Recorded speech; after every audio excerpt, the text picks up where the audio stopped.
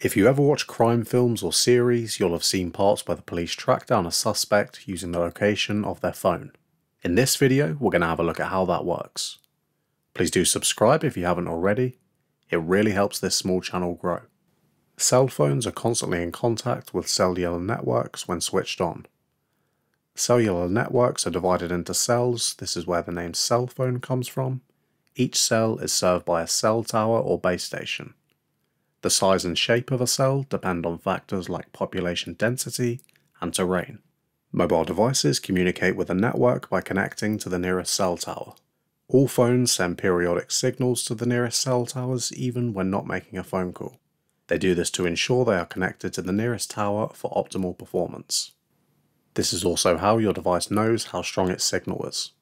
If you enter a tunnel and look at your phone, you'll see it quickly detects it has no signal or service.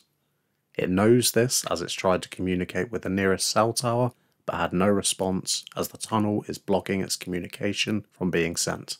As the device moves, it may switch to a different tower when it enters a new cell to ensure you still have service. Each cell tower covers a specific geographical area and is identified by a unique combination of location area code and a cell ID.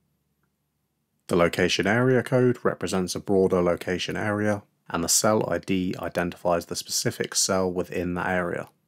When a mobile device communicates with a tower, the network logs the location area code and cell ID, creating a record of the device's location. This record is kept by the cell service provider. The cellular network constantly measures the signal strength of a mobile device as it communicates with nearby towers. Signal strength is used to estimate the distance between the device and each tower. Let's think back to a crime show scene and imagine the police want to get a suspect's phone location to track them down. The police will first approach the suspect's cell service provider with a warrant requesting them to share the data they have on the suspect's device. The cell provider then checks their logs that show when a device with the number registered to the suspect communicated with cell towers and which cell towers those were. The logs will also show the signal strength between the phone and the tower each time the phone communicated with the tower. The signal strength indicates the distance the phone was from a tower. By analysing the signal strength from multiple towers, they can triangulate the device's location. If we say it was 1 mile from tower A, we know the phone was somewhere along the line of this circle. If it was 2 miles from tower B at the same time, we know it was in one of the positions where the two circles overlap.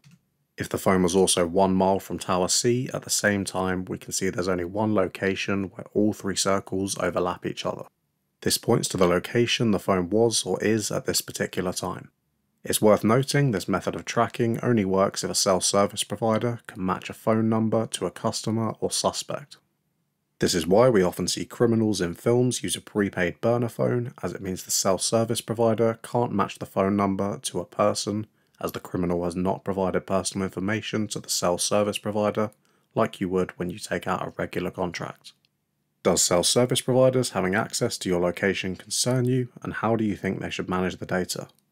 Please do subscribe if you've enjoyed this video, and thanks for watching.